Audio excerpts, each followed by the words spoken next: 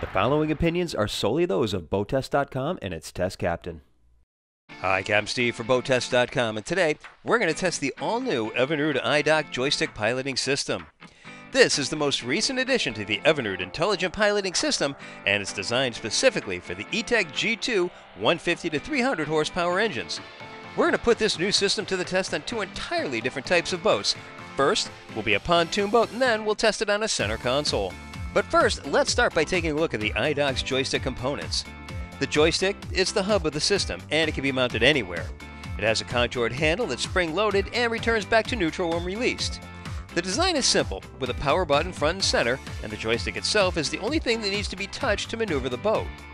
The system also has an advanced aircraft gyroscope that compensates for wind and current, and two separate steering pumps that control each engine individually.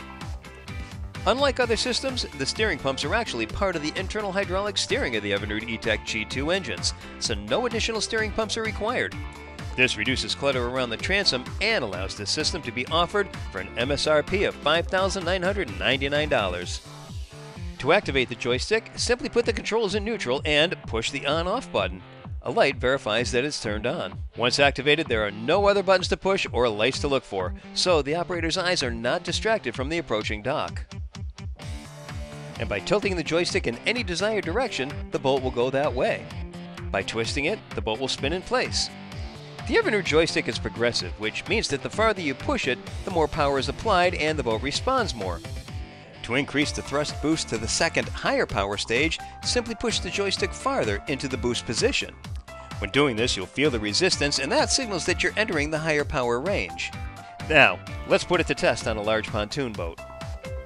Well, the first thing we noticed was no lag whatsoever between joystick movement and the boat's response. We move the joystick gently and the boat follows the command. The key to docking safely is always to move the boat slowly. When we want to straighten the boat out, we rotate the joystick and the boat responds. When we want to return to the dock, we simply point the stick in that direction and the boat moves in that direction. To move the bow of the boat to the left in our test, we simply twisted the joystick to the left to straighten the boat out, and it moved it parallel to the dock. When you want to spin the boat in its own length, just rotate the joystick and she spins in the desired direction.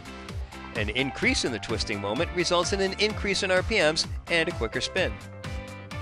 Pontoon boats are particularly lightweight and have no keel, so when the wind is blowing, the fencing acts like a sail to push the boat off course. With the iDock system, the gyroscope counteracts this, so the ability to sidestep the boat with ease is a major advantage. We finished the test by putting the boat back in its slip, and it's impressive how accurate the system is with this large and ungainly boat. Now let's see how the iDock performs with the center console.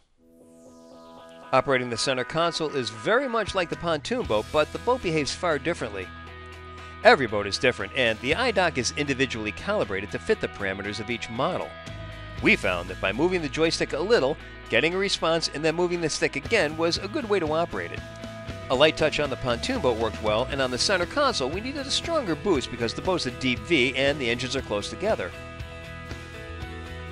That means the engines must work a bit harder, and sometimes the maneuvers were a bit slower than on the pontoon boat.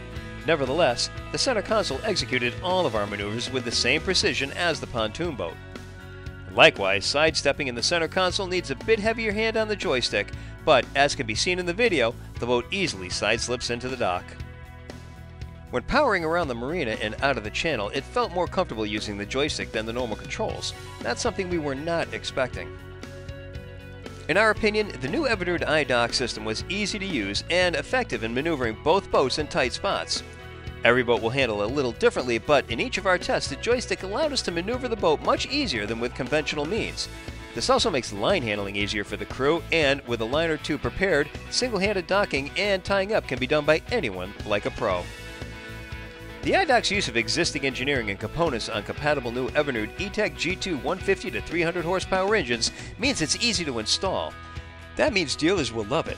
And because the expensive control hardware is already built into the Evinrude E-Tech system, the high-quality iDock joystick has an MSRP of only $59.99. That means it's far less expensive than competitive brands that cost from $15,000 to $20,000. That's a $9,000 to $14,000 savings and means a twin-engine Evinrude Joystick G2 rig will cost significantly less than competing rigs with far more expensive joystick systems. And that's our look at the all-new Evinrude iDock Joystick System. For BoatTEST.com, I'm Captain Steve. We'll see you on the water.